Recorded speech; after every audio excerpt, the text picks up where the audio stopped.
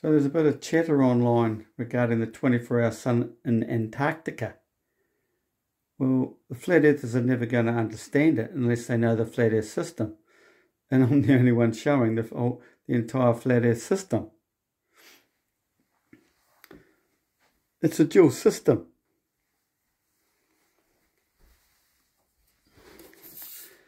You could take that as the northern hemisphere. Everything comes out of the centre Arctic, right out at the tropical zone of Cancer. Then you have the tropical gap.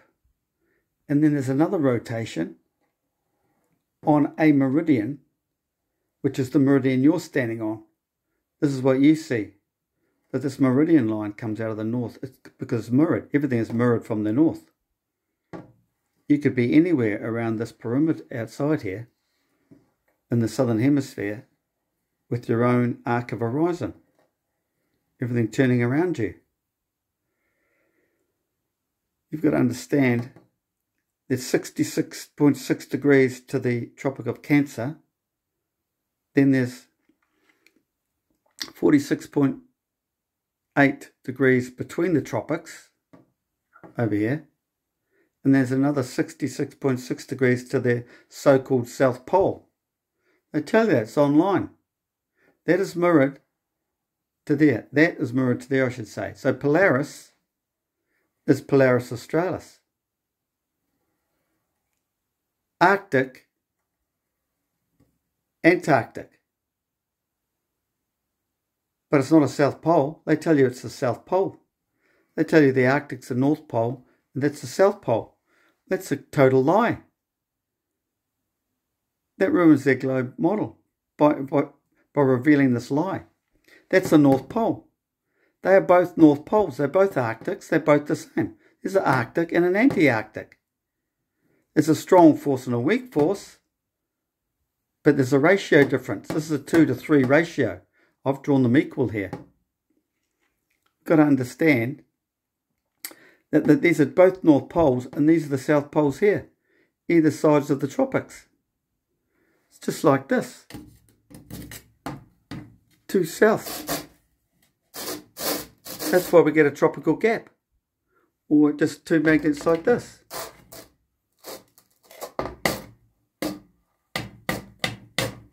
That's why we keep it. That's why we have the tropical gap. It's like two magnets. You've got a north and a south and a north. Prove me wrong. A dip compass dips at both Arctics, which means the field rises from both Arctics. The dip compass will point up either side of the tropics. Science tells you the magnetic field is weakest at the equator. They fail to tell you that the magnetic field of Earth does not even cross the tropics. It only goes to there and drops straight down to the ground, then through the ground and rises up here. Comes up over to Cancer, drops to the ground, through the ground, and rises up here. So imagine these are two star rotations, not the Earth. The Earth's below it, yeah. But you're getting a bit complicated if I start explaining all that now. But this is the magnetic field that comes out of the centre north. It's called the spider web in celestial navigation. They all know about it. Well, it's mirrored out here, but it's inverted. It's inside out due to the concaved, the curving magnetic field of the southern hemisphere. So if you took these two flat planes and put them up on their edge and then sliced down from the top, a slice through it all, it'd look like those there.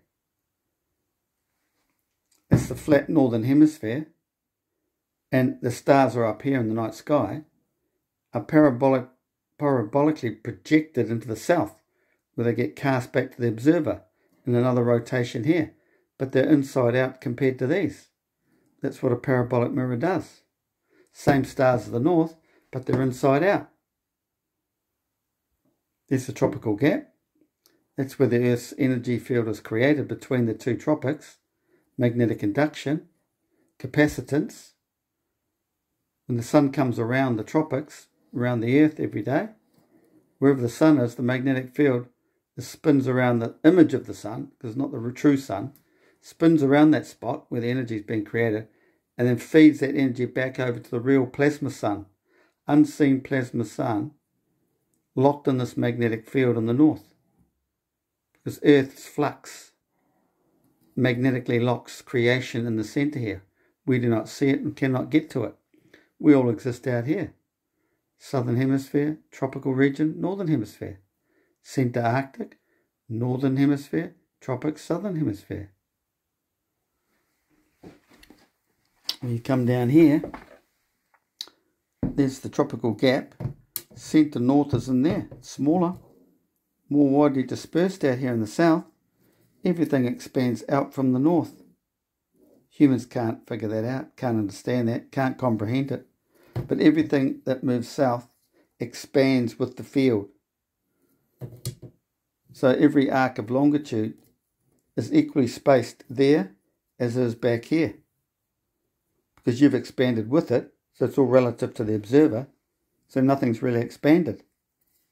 This is why they bring it all back to another pole in the globe model.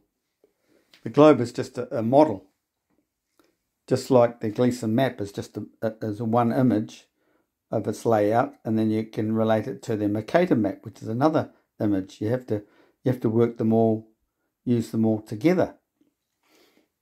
The globe gives you an idea of where all the continents are on this ball, but you don't live on the ball. Just like you don't live on a Gleason map or a Mercator map. It's like a Gleason map, you know, it arches out like this, arcs out like this, expands out. So you work on longer arcs of longitude as to where you are around the Earth. Then you come up to a Mercator map, and all the arcs of longitude, oh look, they're all parallel. Because you're equally expanding with the arcs relative to the observer. So time over distance is all equal, no matter which latitude. Okay? Between the tropics is a little bit different, because there's no magnetic field crossing the tropics. Whether that alters the time over distance or not, I don't know, but they haven't drawn it here on the Mercator map. But there's a slight difference there. So anyway, back to here, understanding how the seasons change. It's a magnetic flux. So you take your ring magnet, it's got a magnetic flux over it. Well, it expands and contracts. It's a vortex. Just like your heart is an S-curve like this. It flexes up and down, in and out. So the field will come up to the center north and go down and out around the southern hemisphere. This is what the magnetic field does over the year. This is down and out for the December solstice, where the sun goes all the way around the southern perimeter. Stays out there and works its way back up again, all the way to the June solstice. So you put this over the top of your northern hemisphere, or the whole Earth actually. So north in the centre, the Antarctic all around here, and flex it up and down like a jellyfish or something, because it's flexing with the ecliptic plane. So you could come over here. This is the northern hemisphere, the first state, because the southern's all mirrored, and it moves all the way around the centre north, because as this north turns, it mirrors the projection all the way around, right? I mean, I've drawn these 3 circles, but there's a lot more. They're infinite, because they all flow around the north. That's how it works in magnetism. It's all magnetism. Magic, magnetism. We come from that zone here, which is magic, magnetic 3D depth. That's come from this 2D plane of projection. It's projected, this depth. It's not really there. We come from there. Magic, magnetism. So if you took this ecliptic plane, just lay it over the field here, this is what you've got. All the planets out here on their paths. Right in the centre is the black hole. Black hole centre down in here, it's the gurgler.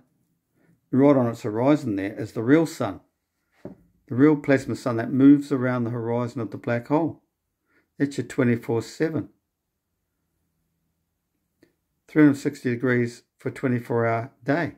It projects its energy across the black hole out into our realm, the magnetic field. The sun follows the magnetic field. So the sun could be seen anywhere around on this field at that particular minute in time. You could say it's 1 o'clock, everybody's going to see it all the way around that line.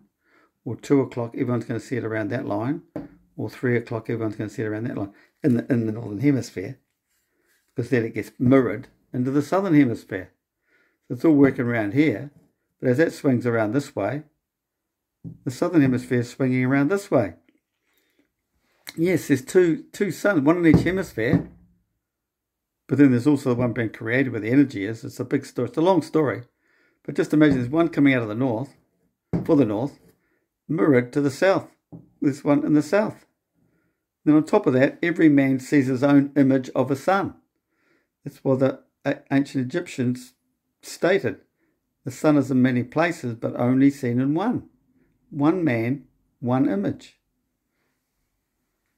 So you've got to realise it's a dual system. Earth is a dual system, male and female, day and night, up, down, you name it. But it's a 2 to 3 ratio. And there's a time of the year where there's an overlay. The field moves north and overlays and creates this equilibrium. And that's to do with the equinox. It's from here to there. This is a divine period. Equinox is there, but this crossover, the sun's in alignment from there to there. There's some magic going on. It's where the field becomes equal, balanced. You know the Egyptians with the old scales there? Anubis holding the scales. Because man is balanced this time of the year as well. It's early spring. Earth is balanced, so does man become balanced consciously and can be illuminated, can be godlike, born again, the whole Jesus story. The Bible is a physics book. Okay? But no one understands it, do they? Because they haven't been woken up. They've never been taught all the secrets to understand how you can get woken up. See, this how the season changes is all shown in the pyramids. That's what the pyramids are all about. Look, stepping up all the way to the northern hemisphere. Coming back down to down and out. Place those over these, you start understanding how the magnetic field fluctuates and why you get 24-hour sun above the horizon around the Antarctica during the December solstice. 66 degrees here, you'll only see the sun above the horizon for 1 day. But the further, look, you've got 66 degrees, you've got to go all the way to 90 degrees. You'll see it above the horizon for days out here before it starts moving back up and in, all the way back to the north. Back up and in. Back up and in. Turning around here. Was it turning around out here?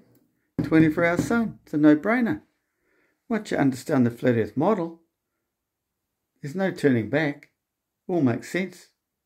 It's all verifiable. A dip compass dips at both Arctics, which proves they're both North Poles.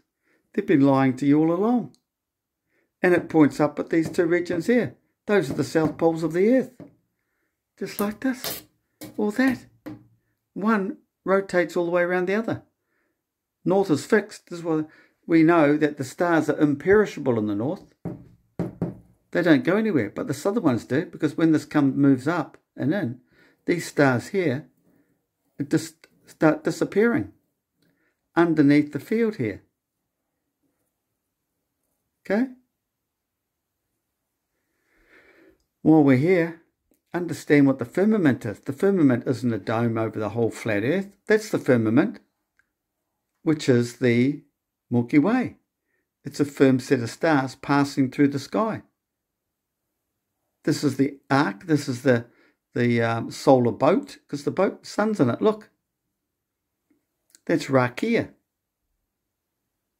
Rakia is the firmament, and it's when the two Milky Ways of each hemisphere line up.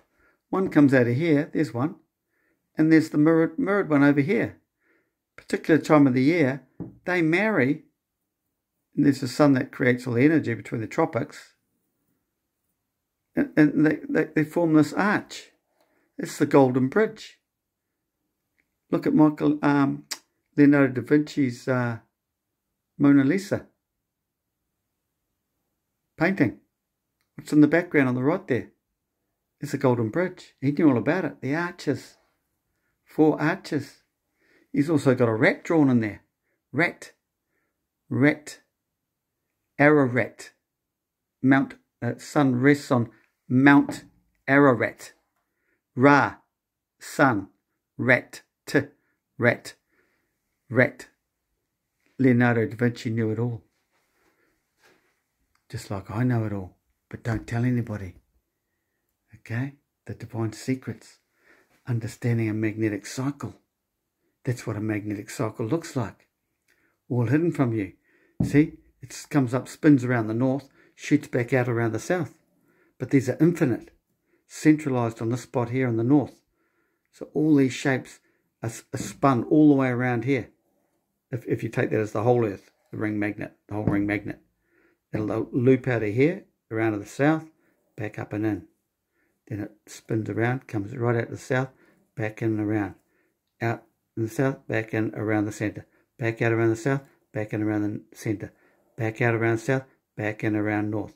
Back out around south, back in around north. Infinite, infinite.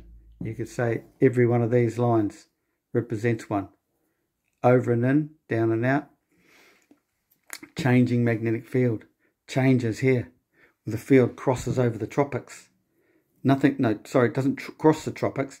It changes where it comes over here, shoots down here and goes through the ground.